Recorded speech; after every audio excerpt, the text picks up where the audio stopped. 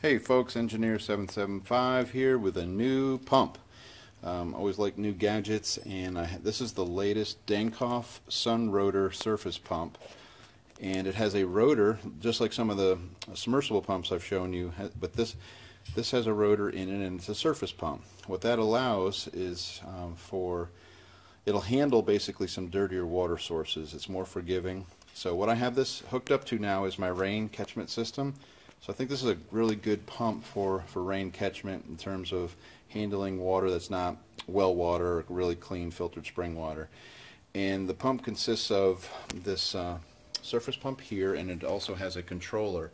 The version that I have that I'm testing today is a 48 volt, but they also have a 24 volt system too. I've added a flow meter just to see what she was doing and how she was performing. Also, one of the keys, one of the tricks, I guess, to control the pump if you're going to pump to pressure is to use a reverse logic pump. As you can see, the pressure is up. It's up at 50 psi. Not until it hits 30 will she come on. I just manually made it come on. So I just have a couple control wires there. It's a pretty simple setup. And this pressure switch, we're not using that one. That's a standard pressure switch. So we can direct drive. Right now we're hooked to solar panels, two panels that are in series, and we're running about 80, 85, maybe 90 volts there, open circuit. We can also, and we're going to in the next section of this video, we're going to hook it to a battery bank. So you can do direct drive off of solar and run. You can pump to pressure. But if you needed water at night, of course, you'd want to hook it to a battery bank. So a lot of different ways to configure the pump.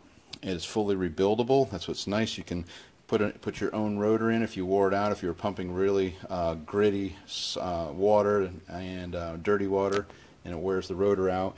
You just unbolt it, put a new rotor in. What else can I tell you? Well, let me run it. I'm going to turn the water on here. I'm just circulating it back to my rain barrel. So when the pressure drops down to about 30 psi, it should come on if it's wired correctly.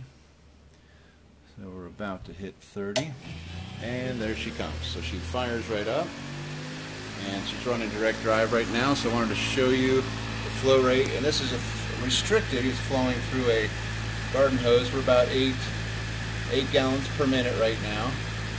But it's later in the day and we don't have as much sunlight, so we dropped off. We were pumping around 9, but I think we're right around 8 gallons a minute. So that's a lot of water, folks, 8 gallons a minute on a pump like this. So pretty impressed so far with the performance. And like I said, you can pump to pressure. So I just shut that off and it'll build pressure up. And when she hits 50 psi, the contacts on this style switch will actually close. There we go. So that wasn't much of a long cycle time at all, and we've now got a charged 50 psi tank. So let's try it on battery. So this is direct drive off of solar. Let's hook it up to some batteries. Okay, we're back. We've disconnected the solar and we made our connection with our battery bank. So we're running this at 48 volts. I think the battery bank's sitting around 52.2 volts to start. So I'm just going to turn the water on. And this will be our first test. Watch the pressure come down. When it hits 30 psi, she should kick on and run off a battery. So there's several ways you can configure this system. You can run off a battery bank, which you can charge with solar, or you can run a direct drive solar to pump setup. And there she goes. So let's shut that off, and now I'm going to let the batteries bring the pressure up. And she's doing what she's supposed to, and then once the pressure's up, it'll turn the switch up. I just took the controller off because I wanted you to see the inside of the board. And we're pumping away on batteries,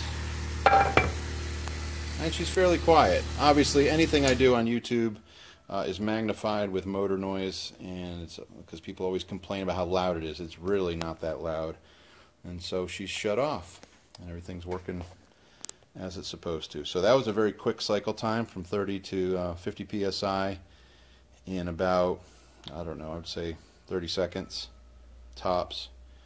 Okay, if you have any questions, let me know. We'll put a link in the description of where you can get one. Yes, we'll have these at Practical Preppers. We'll be happy not only to get you a pump, but to design a system that will work in your situation. Again, these pumps are great for springs, shallow wells, rain catchment, and the beauty of it, there's no pre-filtration required. Very easy to set up, easy to prime, and fully rebuildable. This is Engineer 775 signing out. Okay, wrapping up here with our surface pump. See, at the end of the day, it's like almost 5 o'clock, and we're still pumping over 6 gallons a minute. And from a rain barrel, rain cistern, we are actually pumping through a Rusco spin-down filter. These are great in that because they're sustainable, especially with the rain catchment system. I've got I think it's 100 micron stainless steel screen in there. Once that clogs up, you'll know that your flow rate will go down and your pressure will begin to build. So that's a way to tell if things are working. But I'm trying to test the pump in terms of its ability to pump water that's not perfectly clean. You can see what's coming through that Rusco out of the rain barrel. Nice to have a forgiving pump and ways to troubleshoot and ways to keep things cleaning. So once keep things clean, once the flow rate comes way down, so just try to remember how it's pumping when everything's clean, so when you see the performance go way down, you know you got to do something. All right, so we're shaded panels in the trees, 5 o'clock, pumping 6 gallons a minute, direct drive off the new Dankoff Sunrotor surface pump. It's beautiful. It's wonderful. Yes, I'm easily amused.